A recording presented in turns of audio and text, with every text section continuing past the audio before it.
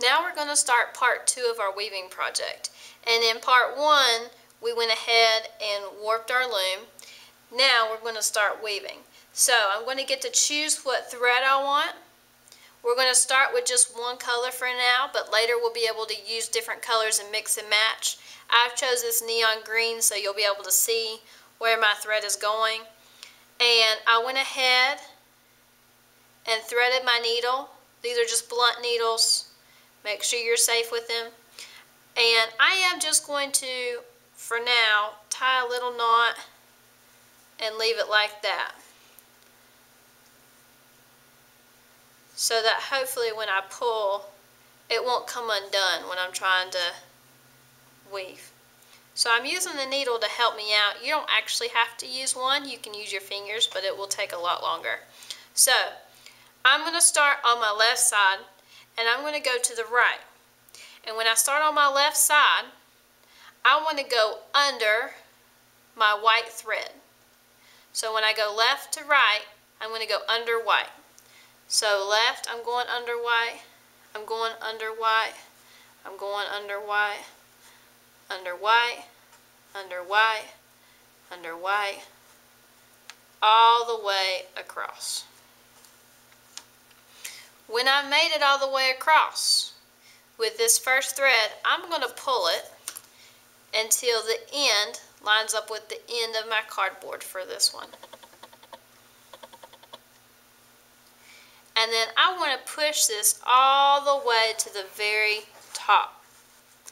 This is going to be the end of my weaving. So it's going to be at the very top. And I've got it going off the cardboard just a little bit. That is fine. Just make sure it's all the way at the top across. So I went under white and I went over yellow. Now when I go back, I'm going to do the exact opposite. So left to right, I went under white. Right to left, I'm going to go under yellow. So over white, under yellow. Over white, under yellow. Over white, under yellow. Over white, under yellow. Over white, under yellow.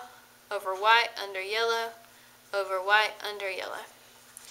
I'm going to go all the way across. Now, there are two things you need to look out for. So if I push this all the way up, the first is that I don't have any loops. I don't even want a little loop. I want it to be aligned with this very last string. Some people pull to make it tighter, and then they start to pull and pull and pull and pull and pull. Can you guys see how already this string is being pulled over? And if you continue that, your weaving is going to start to look like this. And it's not going to be even. We don't want to pull it tight. We just want it to line up with that last string so that last string can stay straight. So, once you have it and it's lined up, your second row is done. You can go back, and now we're going under what? White, because we're going to the right. So, pull up and go under the right white ones. Sometimes I do multiple at a time, it will take less time. Again, don't leave any loops and don't pull it too tight. Push it all the way to the top. Now, I need to go under yellow. Once you do this a couple times, you'll get the hang of it.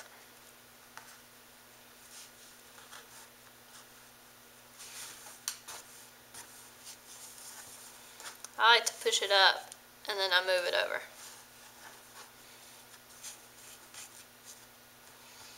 When you run out of string, so I'm going to do one more, and I'm going to pretend like I ran out of string.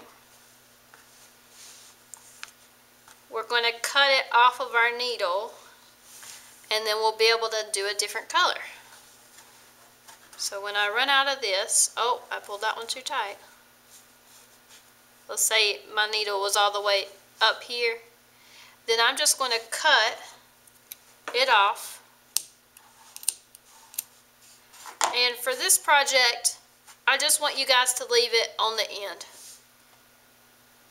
and then you'd be able to then untie the little short piece that would be left on here. It wouldn't be this long, but you could untie it, take it off your needle, and then you could go get a new color and you could start with the new color. So that is how you do a basic weaving. Next time in part 3, I'm going to show you how to do more detailed patterns when you're weaving.